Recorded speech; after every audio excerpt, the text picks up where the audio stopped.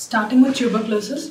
Tuberculosis, it is a chronic granulomatous inflammation, most commonly which includes chronic inflammation. It is caused by bacilli, that is, they are the microorganisms, and these bacilli are known as tubercle bacilli, or otherwise they are known as Koch's bacilli. Since it was introduced, it was identified by a scientist called Koch. So it's also called as Koch's bacilli, and it is the main bacterial name is, according to the bacterial terminology, is Mycobacterium tuberculosis. Coming to the various strains of Mycobacterium tuberculosis, they are the pathogenic strains as well as the non-pathogenic strains. Among the pathogenic strains, that is, which are harmful to our body, they are the Mycobacterium tuberculosis hominis, and coming to the next species is bovis, next is Africanum, microti, pinnipedi, and canity. And so it coming to the first most two important pathogenic strains, that is the Mycobacterium tuberculosis hominis it is so called hominis because it involves causing infection in the human beings. And Mycobacterium tuberculosis bovis is so called because it causes pathogenicity in bovine species, that is in the guinea pigs species. And then comes the Africanum. It is so called because it was most commonly seen affecting the people or the population including staying in the parts of Central Africa. So it is so called.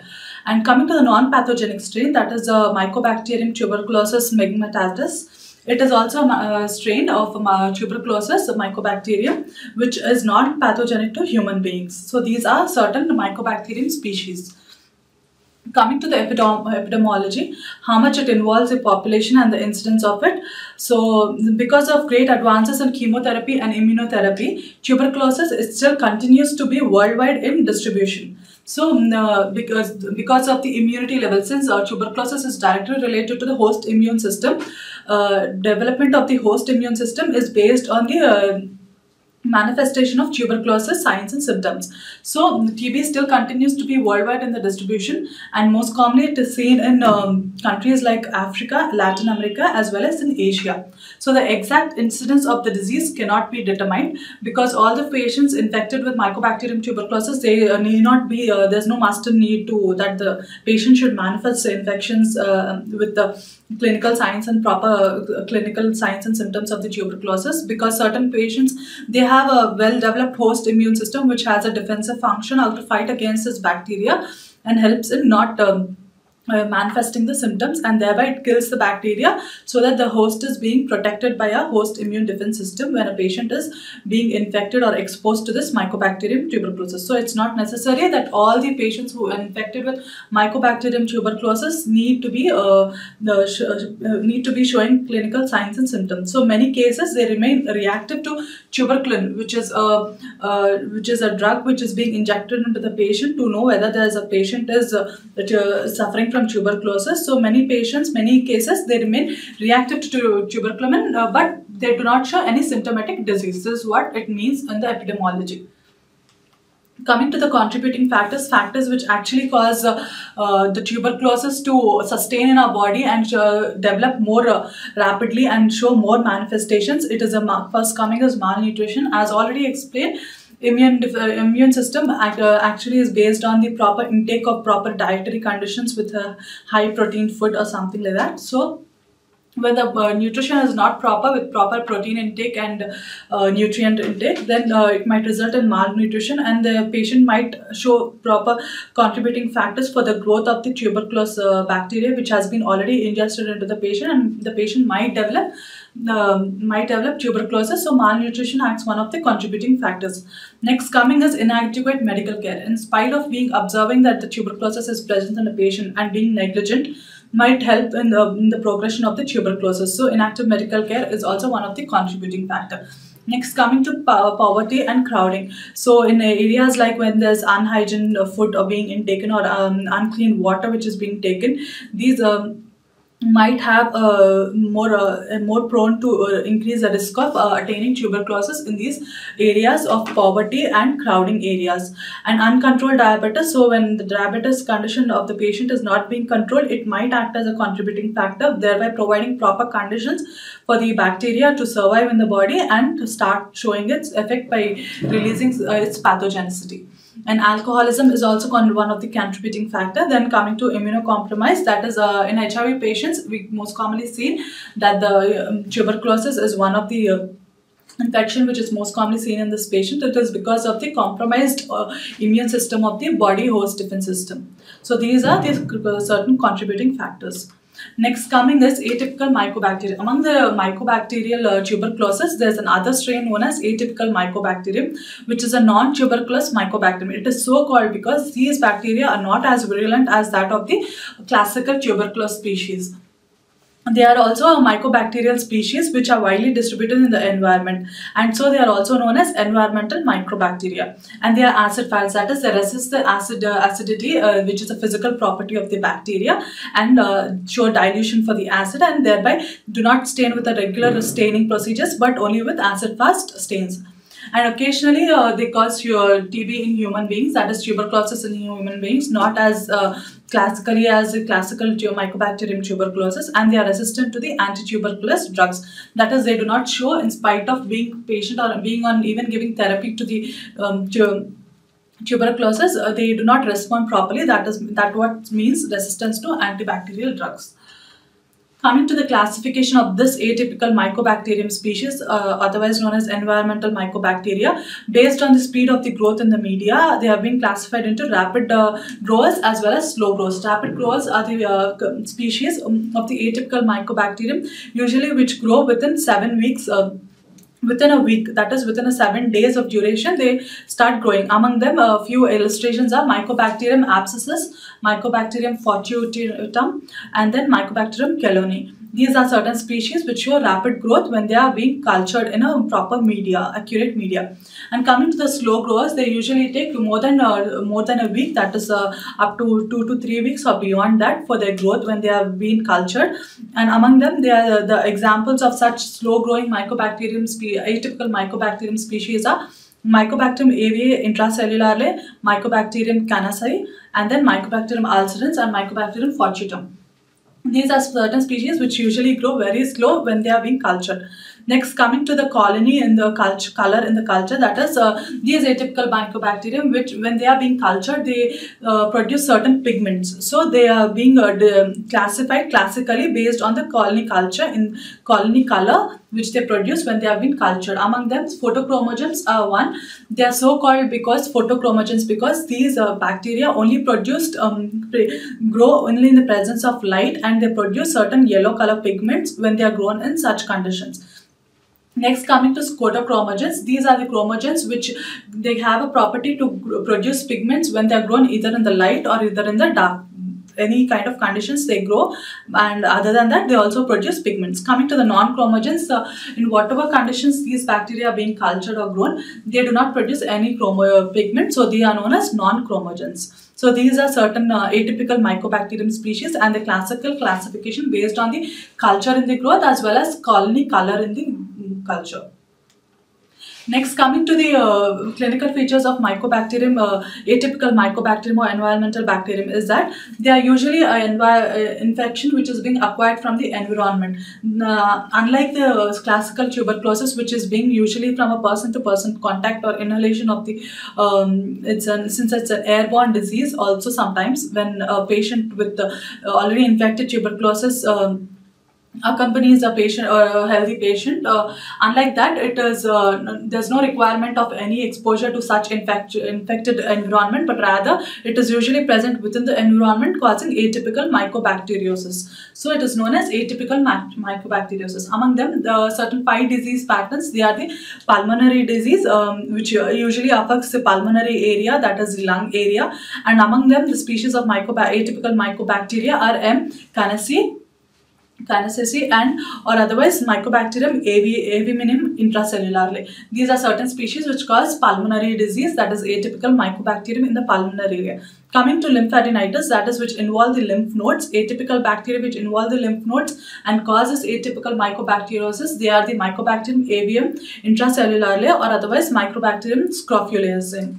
So these are certain species. Coming to The other atypical mycobacteria which cause ulcerated skin lesions, they are the Mycobacterium ulcerans or otherwise Mycobacterium marinum. So these are species. Coming to those atypical mycobacteria which cause abscesses, they are the Mycobacterium fortuitum or otherwise Mycobacterium chelonae.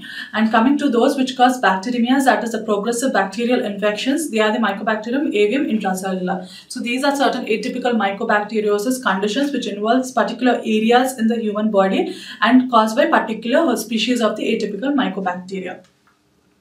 Coming to the association with the tuberculosis and a HIV or an immunocompromised patient is that since tuberculosis is directly related to the immune system, host defense immune system, which actually protects the individual from these bacteria to grow within the environment of the host. So since HIV is a condition human immunodeficiency caused by human immunodeficiency virus, which results in acquired immunodeficiency syndrome, that is the patient is being immunocompromised because of the decrease in the CD4 T lymphocytes, which are the active lymphocytes which help in fighting against the foreign bodies which enter the human host. So in HIV patients, we see that the CD4 T lymphocytes, which are the major cells to fight against the bacteria or the foreign antigens, they are decreased in the number. So because of that, the patient becomes immunocompromised. That is, the patient itself allows such an environment for the bacteria to grow because of lack of these CD4 cells in proper amount. So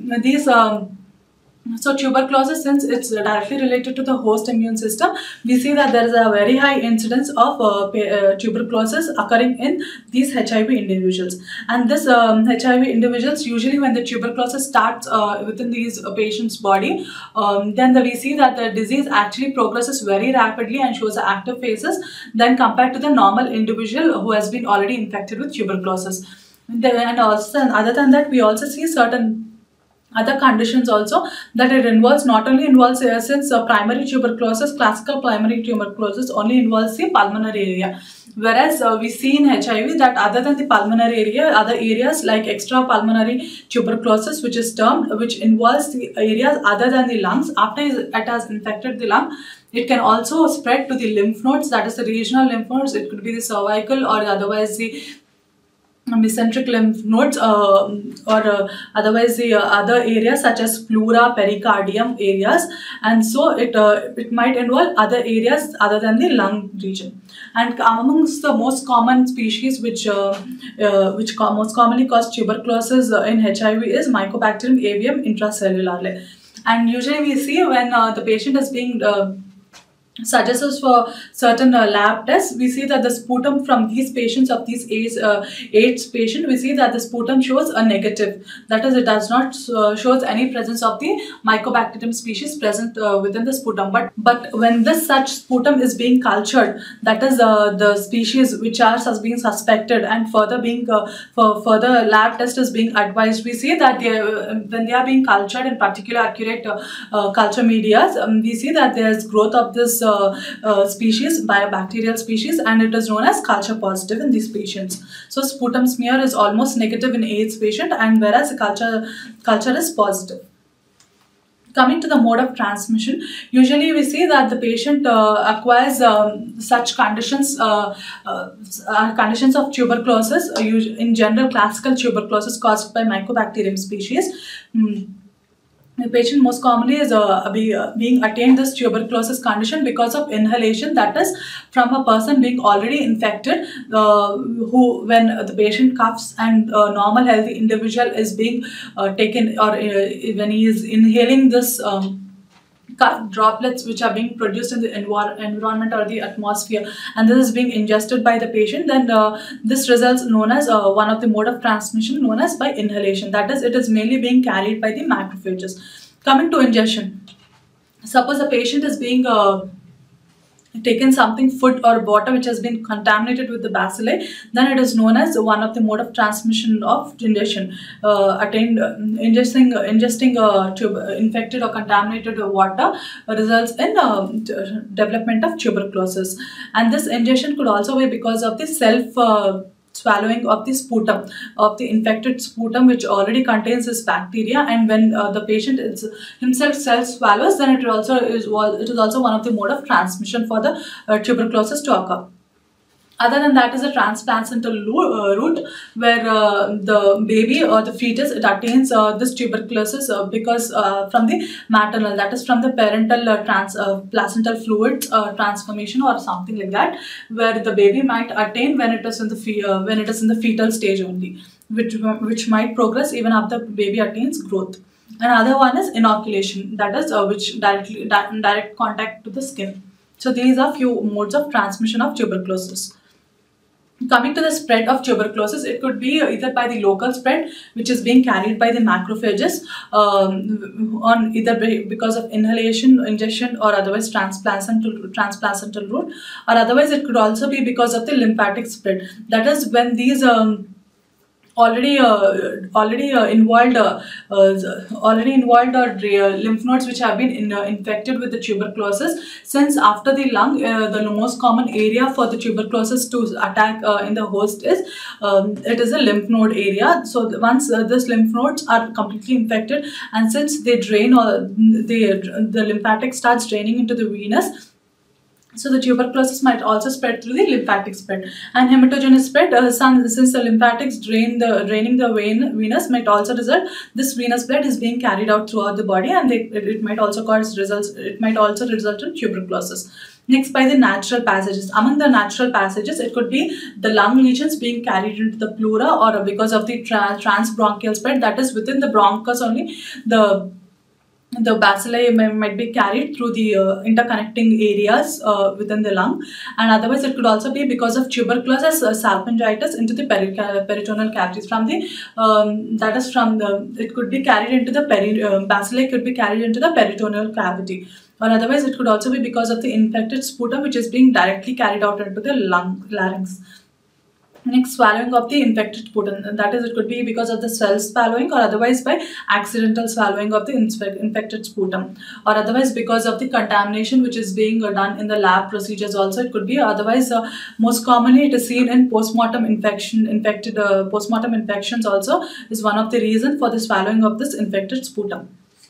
Next, other kind of natural passages, renal lesions which pass into the ureter, and they are down to the trigone of the bladder. From there, they might spread to the bladder. So these are few of the routes for the transmission of the for the spread of the tuberculosis from one area to the other within the same individual.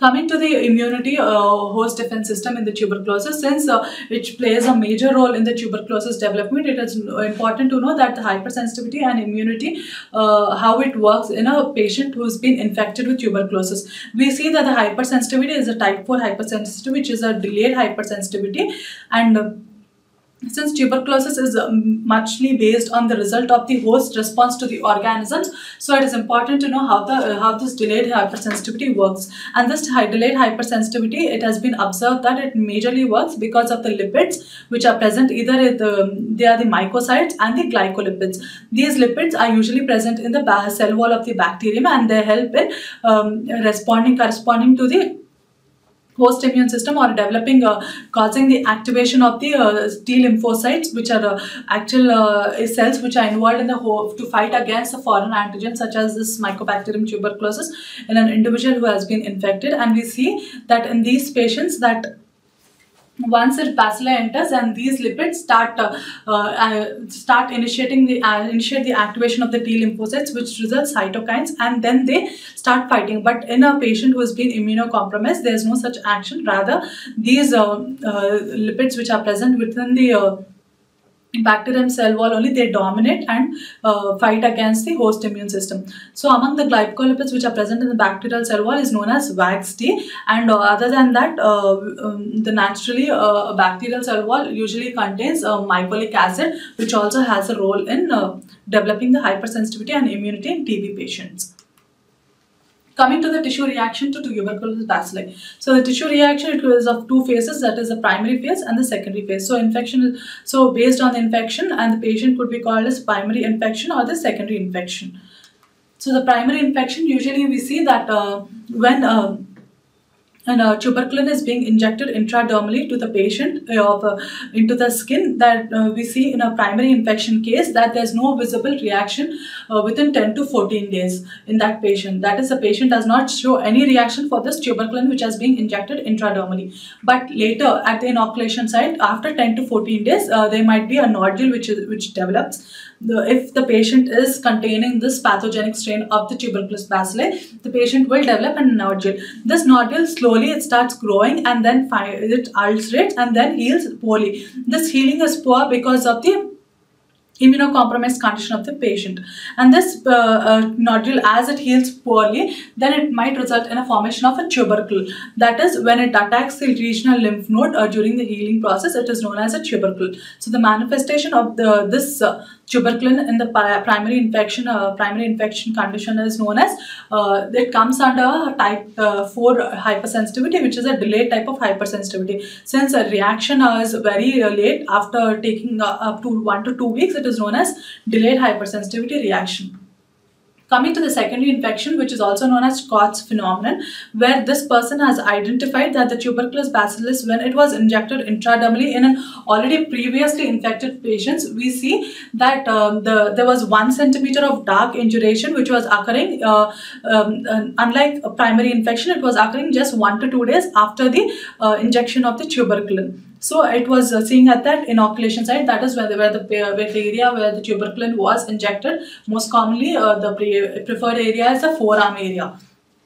And there was this dark induration was further showed a changes like ulceration, and then this the healing of in case of secondary infection was quick when compared to the primary infection, and the regional lymph nodes were not affected in secondary infection, whereas in the primary infection we saw that the regional lymph nodes have been affected, and this hypersensitivity and this kind of reaction of the induration and quick healing is an indicator that the patient is hypersensitive to the tuberculin, as well as the immunity in the host is well developed.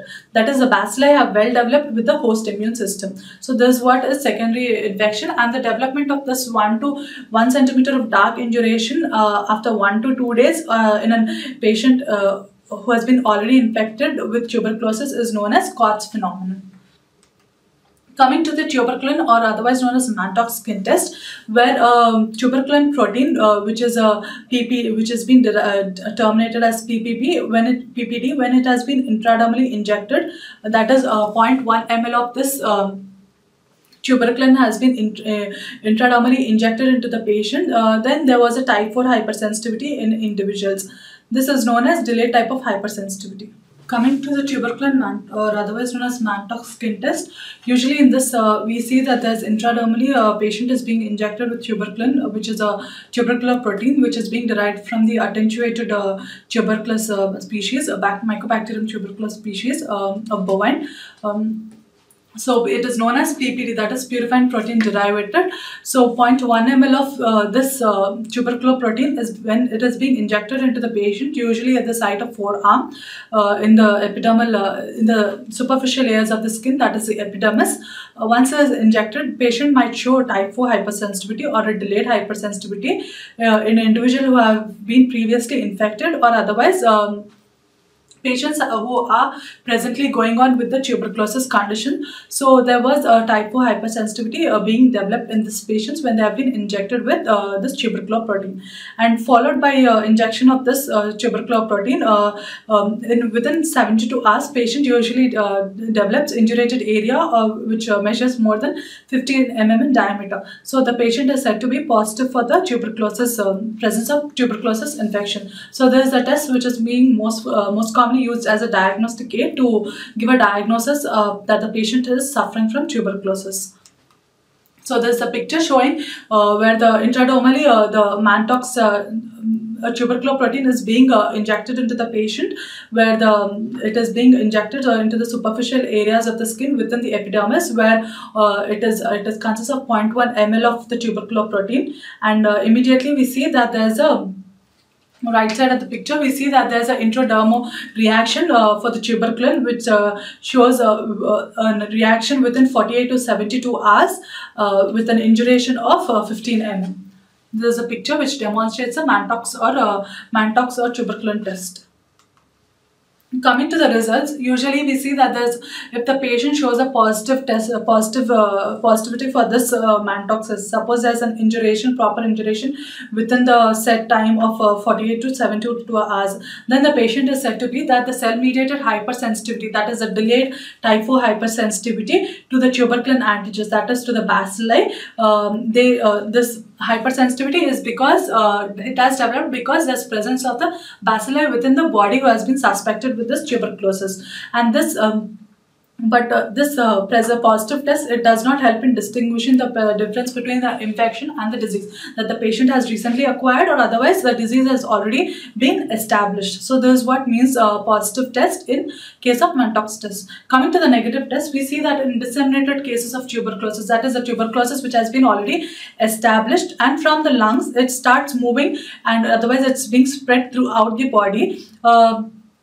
These patients usually show a negative test for the mantoxis. This is because the that is a bacterial part which is being spread within the body. They usually mask the hypersensitivity test, that is the endotuberculoproteins which are being released by this bacteria. They mask or they do not show the hypersensitivity reaction to occur because they are dominating then the T lymphocytes, which actually show the effect in host immune system. Because of that, these patients might show negative test, but it doesn't mean that the patient, if it is negative, is not a patient who is not suffering from tuberculosis, but certain other advanced diagnostic aids should be suggested for the patient to go on ahead in an already infected patient with tuberculosis.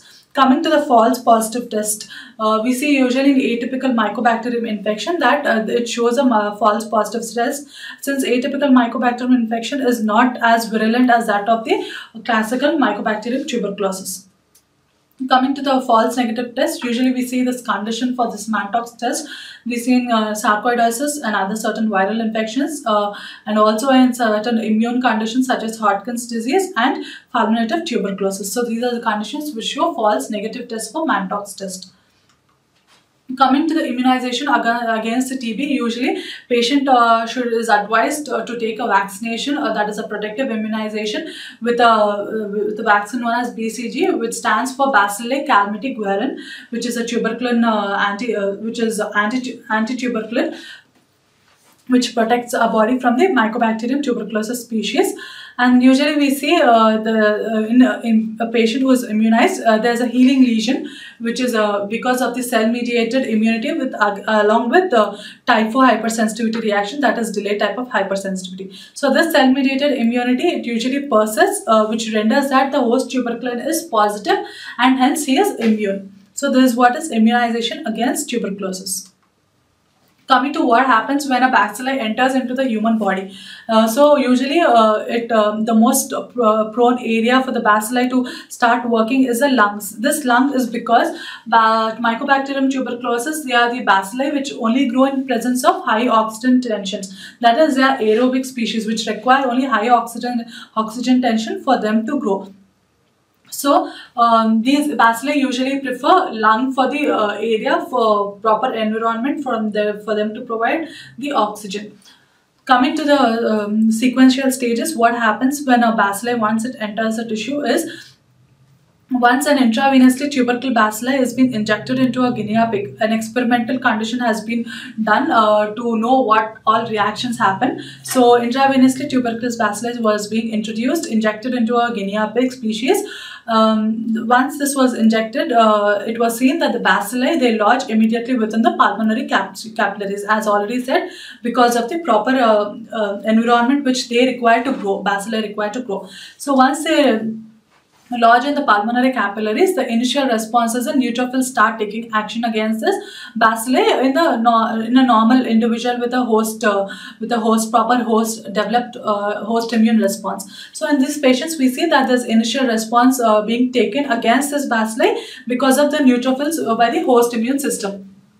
Then organisms are being rapidly destroyed because of this neutrophil proper functioning of the neutrophils. Then 12 hours later, we see that there is progressive macrophage infiltration, since the second line of defense cells are macrophages after the neutrophils, and the neutrophils, since they have only a 1 to 2 day days of lifespan, so these neutrophils are being replaced by the macrophage infiltration after 12 hours of being injected with this intravenous tubercle bacilli. Then this macrophages, then they become the dominant cells throughout the remaining life of the lesion. That is the bacilli which produces its lesion in spite of the host immune system. In this lesion, we see that the macrophages are the dominating cells. So these macrophages, what they do next is that if the tubercle bacilli is being inhaled into the lung alveoli, directly into the lung alveoli, not into the pulmonary capillaries, then we see that the macrophages predominate, and the major function of the macrophages is that they do phagocytosis. That is, they eat up the cell. That is, they engulf the foreign antigen, or in case of tuberculosis, we see that the bacilli, which is a foreign antigen, once it is being once it starts entering into the host immune system, then this is being absorbed by the neutrophils, later by the macrophages, which are the phagocytes. These macrophages, they develop, they show structural changes to enclose this bacilli. Once they enclose this bacilli, they are known as pseudopods, which are the structural changes which enclose this bacilli, and they start enclosing the complete bacilli within the phagocytes, and they start eating up by producing certain enzymes which causes the digestion or the lysis of this bacilli.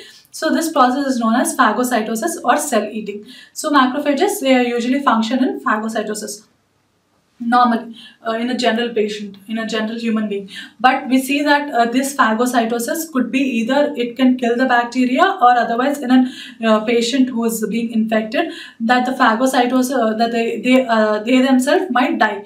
And once they die themselves, they might proliferate locally, and they release and the number of macrophages it starts increasing in that particular area because of the production of from the monocytes. As monocytes are being macrophages are being produced from the monocytes, they start increasing in number if suppose these macrophages are digested themselves. So this is what happens when the tubercle bacilli is being introduced into a host. So the next stage is that the body starts showing its immune response by initiating the activation of the T lymphocytes, the T lymphocytes and the B lymphocytes. Among the T lymphocytes, it is the CD4 T cells which show their action. And the CD4 T lymphocytes, what they do is they start provoking the cell-mediated immunity as well as the delayed type of hypersensitivity reactions which act against this tuberculous bacilli. Whereas the B cells, as we know, they are the cells which are usually involved in production of the antibody. So this antibody is being produced by the B cells. This is what is being function against the bacilli of the host immune system. Then once the lesion is being established, then it forms a granuloma. So this granuloma, how it is formed is, so the macrophages which are in function at the area the site of bacilli which has been lodged, we see that 2 to 3 days later that the lesion, it starts showing its effect, where the macrophages instead of fighting against the bacilli, they themselves which have engulfed this bacilli, they show structural changes. That is, these macrophages, more than 2 or 3 macrophages, they fuse together and they form a epithelioid. It is so called when these macrophages fuse, they are known as epithelioids. This is so-called epithelioid because these epithelioid cells, they usually resemble that of the epithelium cells, which appear homogeneous, eosinophilic with a vesicular nucleus, that is, which is with an enlarged nucleus which is placed in the center of the cell. So they appear as the epithelial cells. So these macrophages which are fused together, they are known as epithelioid cells. So these epithelioid cells together aggregate together and they result in the formation of granulomas, as which can be seen in the picture. So this granuloma, it is microscopically seen as a structureless tissue which is being loosely seen with granulation tissue formation as well as presence of certain giant cells as well as macrophages. Coming to the multinucleate giant cell formation, how the giant cells form within the granuloma. So the macrophages which have failed to show the function of phagocytosis, which have failed to show the destruction of the bacilli, they again further fuse to form and result in the formation of giant cells. So in tuberculosis, we see 2 types of giant cells. It could be the Langhans type of giant cells or the foreign body type of giant cells. In the Langhans type of giant cells, we usually see that the Langhans type of giant cells shows a well large cell with with nuclei which are arranged in a horseshoe type, or otherwise with nuclei which have been divided to the opposite pole and form a semicircle ring. And this is a characteristic feature of how a Langhans type of giant cell appears. Coming to the foreign body type of giant cells, there is a giant cell which appears larger in shape, but which shows the central area of the arrangement of the nuclei which are placed centrally. So there's one of the histopathological picture showing the presence of the giant cell. Coming to the hard tubercle and the soft tubercle.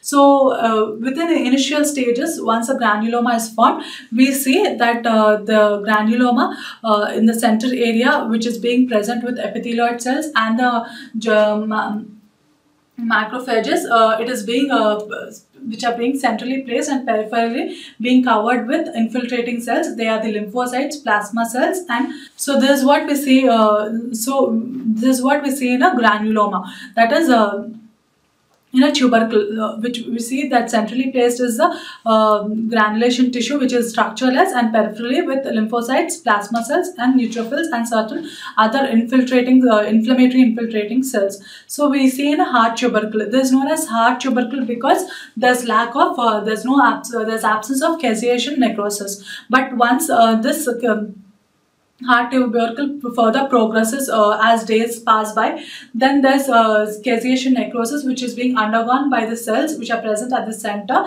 They show caseation necrosis, and this caseation necrosis, because of its presence of a softy nature, it is known as because of this characteristic feature of producing a soft kind of consistency, it is known as soft tubercle. Usually we see in a patient with tuberculosis there's presence of soft tuberculosis. This is what the picture shows, that the hard tubercle is showing the presence of epithelioid cells, Langhans giant cells, as well as lymphocytes and fibroblasts, where the epithelioid cells usually present within the cavity of the tubercle and peripherally being surrounded by the lymphocytes and the fibroblasts. And whereas in soft tubercle, we see that there's presence of central caseation necrosis, which gives us a soft consistency. And this being produced because of the action of the CD4 T lymphocytes, which try to fight against these epithelioid cells, but rather they release the cytokines, which results in the formation of tuberculosis. Coming to the fate of tuberculosis, it might result in the formation of cord abscess. Cord abscess, it is so called because this caseation necrosis, as days pass by, usually it starts draining and results in producing infiltrating cells of this granuloma, which might spread to the other areas. So it is known as cord abscess. Other than that, when the tissues like bone or lymph node are being involved, then the tuberculous area, then the tuberculous granuloma, they might divide and they spread within the sinus tracts of this bone and lymphoid tissue, where they keep these granulomatous tissue of the tuberculosis. It's seen lining these tissues. So it is also one of the fate of the granuloma, that it starts showing lining the tissue like bone and lymph nodes and sinus tracts. They start showing lining of this tuberculous granuloma. Other than that, when we see an enlarging lesion of the tuberculous bacilli tubercle, we see that there is progressive enlargement of this tissue, that thereby the surrounding tissue which lacks nutrition might undergo progressive fibrosis. But in long-standing cases of this tubercle, we see that there is dystrophic calcification, that is these tubercle bacilli are being deposited with calcium as well as certain other mineral salts from the blood, and since this occurs in a dead and dying tissue, it is known as dystrophic calcification. Other than that, even this dystrophic calcification might also progress into ossification, that is bone deposition on these calcified areas might result in ossification of that area. So there's a micrograph which is being stained of a tuberculous lesion with an hematoxylin and eosin stain, where we see central area which is eosinophilic, loose, structureless, and peripherally the first arrow mark, and the arrow mark downwards shows the Langhans type of giant cells with proper horseshoe shaped arrangement of the nuclei.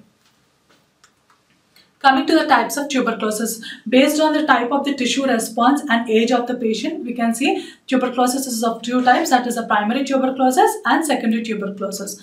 Coming to the primary tuberculosis, also known as primary complex or Ghon's complex or Ghon's focus, or also known as childhood tuberculosis. This is so called as childhood tuberculosis because it's being involved in children. So it was previously identified that the childhood age group has been more commonly affected with this primary infection. It was known as childhood TB. So an infection in an individual who has not been previously infected or immunized is known as primary tuberculosis, as the patient is being freshly infected with this foreign antigens. And in such patients, we usually see that this complex or the lesion which is formed in this primary tuberculosis, it consists of three components, that is the pulmonary component, lymphatic vessel component, and the lymph node component. So these are the components which we see in primary tuberculosis. So the primary tuberculosis, the main area where it occurs is in the lungs, then followed by that is the tonsillar area. So we see that primary tuberculosis, when it starts entering the lung, we see three components in the lesions involving the lung. That is the pulmonary component, which is seen within the lung with 1 to 3 mm of the lesion, as the picture shows. We see that along with that, we see in a developing lesion there's usually with tuberculous pneumonia, which is being peripherally located along with the central area of pleurisy. So this is what we see in a pulmonary component, and this pulmonary component microscopically, when we see under a microscope with the stained or proper staining of the tissue, we see that there is a central caseous necrosis most commonly, which is a predominating feature with necrotic material which can be seen. So this is what includes the pulmonary component, and it is if this pulmonary component starts progressing, it might involve the other areas, that is the pericardium, or otherwise it might where the area within the lungs only might get affected because of the transformation of this bacilli through the pulmonary veins which are being carried out. Otherwise, it can also cause by the fusion of the pleura. It might also cause thickness of the pleura and resulting in its inflammation, which might result in pleuritis. Coming to the next component, that is the lymphatic vessel components. So the lymphatics which drain these lymph nodes usually show this that they consist of phagocytes within this lymphatics which have been drained, which these phagocytes which have failed to engulf the bacteria, rather they carry the bacteria and they may develop a beaded appearance known as miliary tuberculosis, which might be seen in the lymphatic vessel component of the primary tuberculosis. So the pulmonary component here, it can also be called as a pulmonary focus or primary focus because of its appearance in the form of with central pleurisy surrounded by tuberculous pneumonia. Coming to the third component, that is a lymph node component. Usually, we see that there are enlarged lymph nodes of that is the hilar lymph nodes as well as the tracheobrachial lymph nodes. They are usually enlarged in cases of when the lymph node component is being observed, and microscopically it gives a matted appearance with a caseation necrosis. So this is what is a primary tuberculosis. Coming to the fate of the primary tuberculosis, that is the sequential changes which we see after once primary focus or a primary complex is being formed with the three components, that is the pulmonary component, lymphatic component, and the lymph node component.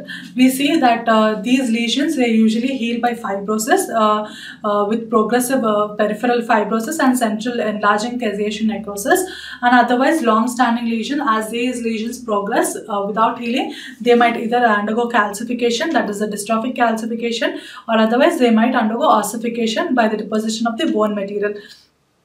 Otherwise, as these lesions progress, these primary lesions, they might also cause a progressive primary tuberculosis. Rather than being healed, these lesions usually progress and they are being spread throughout the body, that is by disseminated tuberculosis can be seen. And other than that condition, another condition which can be seen is primary miliary tuberculosis. That is these primary lesions which are formed in the primary tuberculosis. These lesions, they might erode the blood vessels and start being invading into other parts of the tissues through the blood vessels. This is known as miliary tuberculosis. Since it is because of the primary complex, it is known as primary miliary tuberculosis. Or otherwise, it could, the other fate of the primary tuberculosis, it could also be the lesion which has been healed, but there's been further reactivation of the lesion because of the exaggerated hyperinsensitivity of the host immune system, or otherwise the lowered resistance of the host immune system. It might result in reactivation of the already healed lesions. Otherwise, it could also be, it might progress into the secondary tuberculosis, which will be discussed further. So the secondary tuberculosis, it is an infection in a previously infected person or the patient which has been already sensitized. So it is also known as post-primary or otherwise post-primary tuberculosis, or otherwise reinfection tuberculosis, or chronic tuberculosis. For instance, it's a long-standing tuberculosis and starts slowly developing. So the infection with secondary tuberculosis, it could be because of the endogenous source or the exogenous source. That is, endogenous source is a source occurring within the by the human individual infected individual because of the unhealed primary tuberculosis. That is as we have seen, as one of the sequelae of the primary complex is progressive secondary tuberculosis. So the primary complex could be one of the source. When the primary complex is the source, it is known as endogenous source because the bacilli present within the individual starts reactivating the already healed lesion and might result in secondary tuberculosis, which is known as post-primary or reinfection tuberculosis. Coming to the exogenous source, it could be because of the fresh infection from the bacilli of an already infected person and who has been healed. So that is known as exogenous source. So the most common areas where we see in secondary tuberculosis is the lungs, and that too in the apex region of the lung. This is the most commonly prone area for the secondary tuberculosis could be done. Followed by lungs, the next following regions in the decreasing order, they are the tonsils, followed by pharynx, larynx, small intestine, and finally the skin. These are the areas which show the presence of secondary tuberculosis. So we see how the secondary tuberculosis occurs. Usually we see that the lesion appears as a consolidation which measures 1 to 2 centimeters in diameter, and this consolidation usually as the lesion progresses, it might show central caseation necrosis followed by peripheral fibrosis, because since the lesion starts enlarging centrally, it starts peripherally showing fibrosis. And the secondary lesion, when it is because of the primary complex, it could be because of the spread of the primary complex through the hematogenous spread, that is through the blood. The primary lesion starts spreading through the blood, then it is known as disseminated or miliary tuberculosis. Then this starts affecting the apex of the affected lung. So as we have seen, there is a most prone area for the secondary tuberculosis to occur. And microscopically, that is a secondary lesion of the tuberculosis. When we see under a microscope the tissue which has been obtained from the gross specimen, that it appears as a tuberculous granuloma along with central caseation necrosis. So these are the characteristic microscopic features of a secondary tuberculosis. And we see HIV patients are most commonly infected with the secondary tuberculosis because of the reactivation of the primary tuberculosis, and the species which is causing is Mycobacterium avium intracellularly, which cause most commonly secondary tuberculosis in an immunocompromised condition of an HIV patient. Coming to the fate of the secondary primary tuberculosis, how it starts healing or it undergoes further changes from the secondary complex, that is from the tuberculous granuloma, caseation necrosis. They might result in fibrous scarring, that is by the kind of healing, secondary healing. If they do not heal, they might undergo calcification because of the over deposition of the calcium salts. And otherwise, we can also see that there's tuberculous pneumonia, which has been seen in primary tuberculosis. It is also one of the sequelae for the development of secondary tuberculosis. And other than that, the secondary lesion can also be progressive. It might result in a progressive secondary pulmonary tuberculosis, which could be involving within the lung. That is, it is known as pulmonary involvement. That is, in an already infected area, might also progress to another area of the lung, or otherwise within the this most commonly occurs because of its passage through the pulmonary vein. The bacilli might be carried through the pulmonary vein. Otherwise, it could also be the extrapulmonary areas. That is, it could be the extrapulmonary regions other than the lungs, that is the tonsils, larynx, and pharynx can also be involved. We see that there's a fibrocaseous tuberculosis, that is a tuberculous pneumonia. We see in this region with central caseation necrosis in case of fibrocaseous tuberculosis. fibrocaseous tuberculosis. This is what we see in an extra when there's an extra pulmonary involvement. Otherwise, it could also be in tuberculosis caseation pneumonia. That is, this pneumonia. Tuberculosis pneumonia might progress and result in progressive caseation necrosis, or otherwise when this secondary complex starts eroding the blood vessels and then it starts entering the hematogenous route, that is the blood circulation, then it is known as miliary tuberculosis. So these are the sequelae or the progression of the secondary pulmonary tuberculosis when they involve the extrapulmonary involvement. So coming to the symptoms general of the tuberculosis, we see that there's when the tuberculosis is being established, we see there's this productive cough, and this cough with the coughing of blood is known as hemoptysis, which is also one of the condition which we see in tuberculosis. Along with that, we also see coughing of increasing mucus, which might contain these bacteria, which is used for culture. So this is seen, coughing of mucus and coughing of hemoptysis is seen when there's dormant return of the dormant tuberculosis, that is an inactivated tuberculosis, which is showing a phase of relapse, which gets reactivated. And other than this, the general symptoms could be systematic symptoms. We see night sweats, dry cough, weight loss, unexpected or unwanted weight loss with any proper underlying features. And other than that, we also see loss of appetite in the patient. We see also weakness of the patient. These are the certain systemic features. And we see gastrointestinal symptoms, that is which could be an extrapulmonary symptoms, where it might also involve the gastrointestinal tract. Other than that, the extrapulmonary sites, then other than the gastrointestinal tract is the bone and the joints. We see where we see the tuberculous granulomas, they start lining these sinus tracts, which is also one of the sequelae of the developing tuberculosis primary complex. The lymph nodes, which are most commonly involved, suppose if it is in the small intestine, it is the mesenteric lymph nodes. Suppose it is in the lung, they are the hilar lymph nodes which are being affected. So these are the regional lymph nodes are usually primarily being affected, but it is not necessary that the regional lymph nodes should always be affected. Yeah, other than that, this is a meningitis, that is when it involves the brain, it might cause brain tuberculosis also. When it involves the pleuritis, it might cause the chest pain. These are certain symptoms which are seen usually involving in tuberculosis. Coming to the diagnostic aid, as already discussed, Mantoux skin test is the first primary diagnostic aid. Followed by that, a chest X-ray is being advised for the patient. Among the chest X-ray, we see in the pictures, the first pictures, that the arrows, first black arrows where we see pleurisy, and thereby there's the white arrows, we see that there's enlargement of this with surrounding peripheral tuberculous pneumonia. Whereas in the next picture, we see that there's because of the infection, we see that there's decrease in the size of the lung because of the pleurisy. And coming to the sputum culture, when it is being cultured, we see that there's presence of filamentous rod-like bacilli. They are the tuberculous bacilli, Mycobacterium species.